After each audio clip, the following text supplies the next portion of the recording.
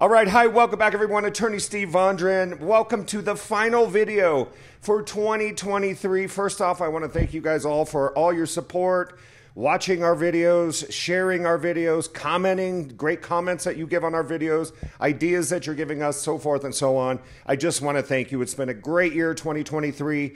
We have a lot of awesome things planned for 2024, so make sure to subscribe. You're not going to want to miss a video.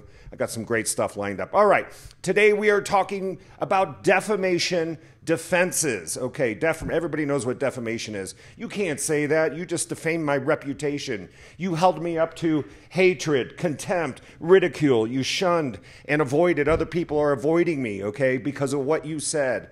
They're not dealing with me anymore. So you have caused me damages by one of two things, either libel, which is written defamation, or slander, which is oral. Okay, so if you're around a group of people and you say, hey, you got a loathsome disease, you got this, you got that, and it's false. If it's a false statement of fact, you are defaming people by slander. If it's written, if it's online, if it's on Twitter, if it's on Instagram, Facebook, and you're creating false statements of fact, that is libel. It's libelous, as we call it. I always think of libel as written like a label is written. Label, libel, written.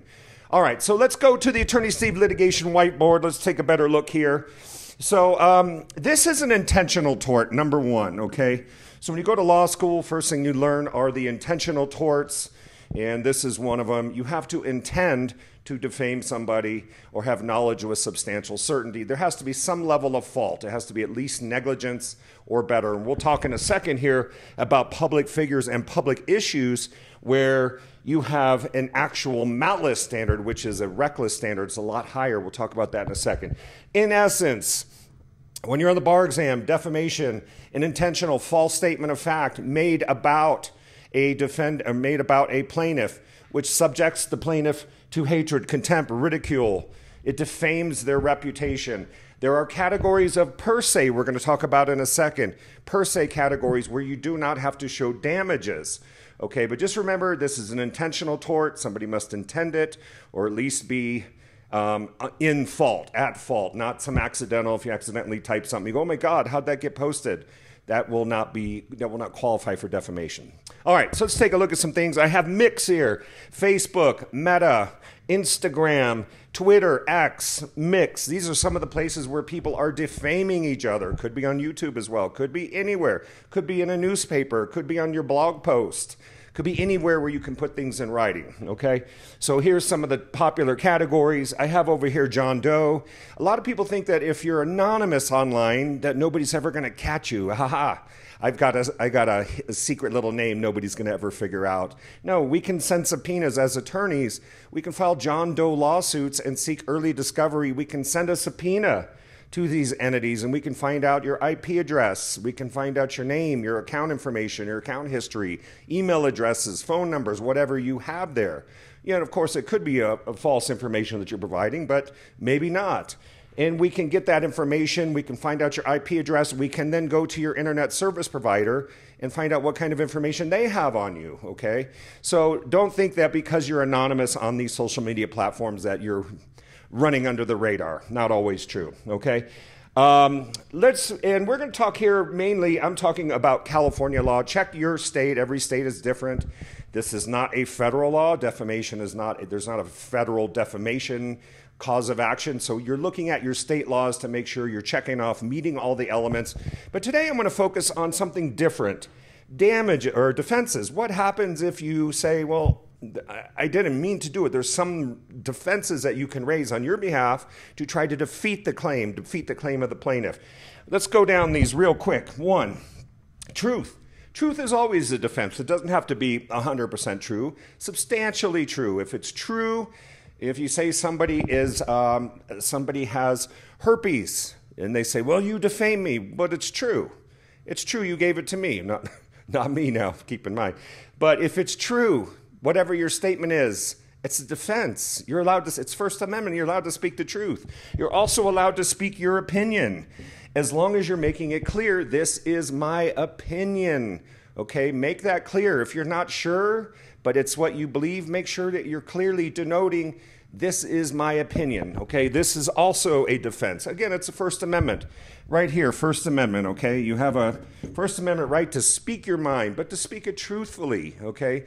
Defamation is an exception to the First Amendment, and you could be held liable for defamatory statements.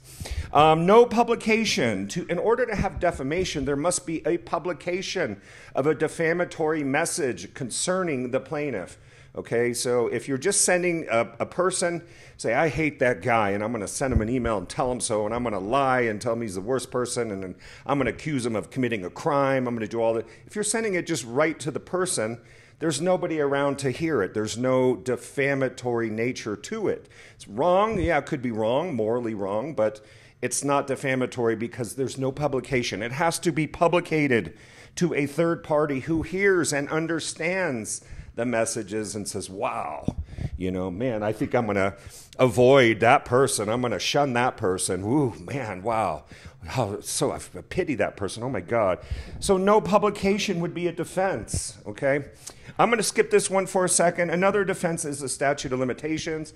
California, we're looking at 1 year. So when the minute you learn about it, it's called the discovery doctrine. The minute you knew or should have known you had a claim, you need to bring that within a year. If you don't, you could have some problems here, okay?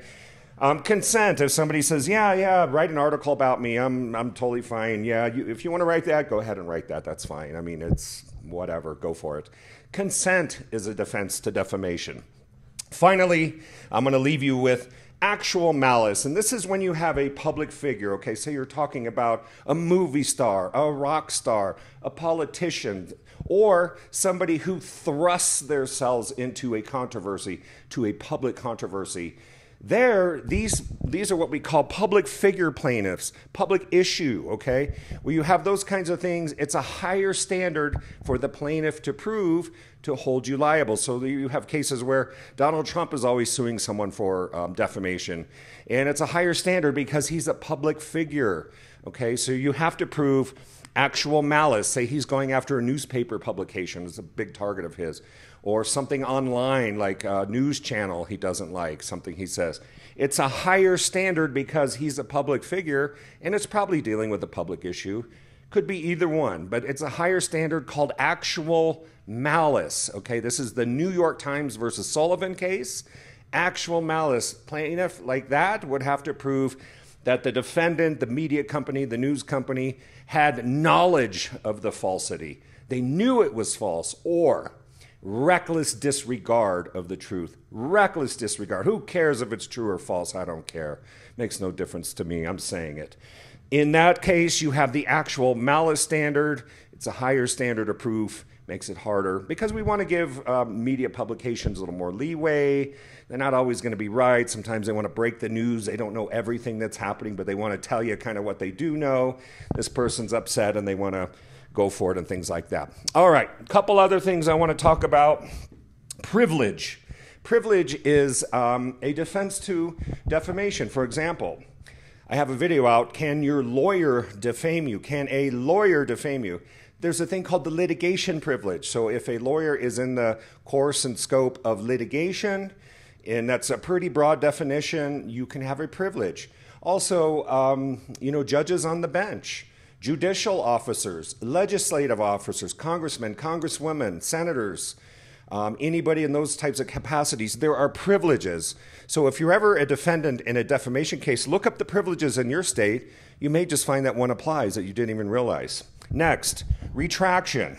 Now, retraction is not a defense. A retraction is when you tell the defendant, this is wrong, I'm going to give you a chance to fix it, this will help you mitigate your damages. If you retract, you go exactly in the same channels, one of these mixed channels maybe, and you retract, you say apology letter, I didn't mean it, this was wrong, I retract it. It does not escape liability, but it does a lot to help mitigate the damages because you're going through and telling everyone, that's not true. It's not true. I jumped the gun, or sorry, I was being stupid, or not in my right mind, okay? And finally, we have anti-SLAPP, okay? This is really important. Anti-SLAPP is a law that is designed to help protect free speech, okay? Because sometimes you're over here, maybe you have a privilege, and somebody's trying to hold you liable. You can file as a defendant in a defamation case, somebody's suing you for defamation, you can file an anti-SLAPP motion as your first response with the court and say, prove it. Prove that you actually have the elements that you can show that I've actually defamed you. Like, you better have the evidence lined up and ready. This is why you always want to speak with a defamation attorney before you're filing your complaint, because if the plaintiff sues, defendant files an anti-SLAPP motion, you lose as the plaintiff, then the judge says, yeah, he's just exercising free speech. You're going to pay their attorney fees under California law, under California anti-SLAPP law.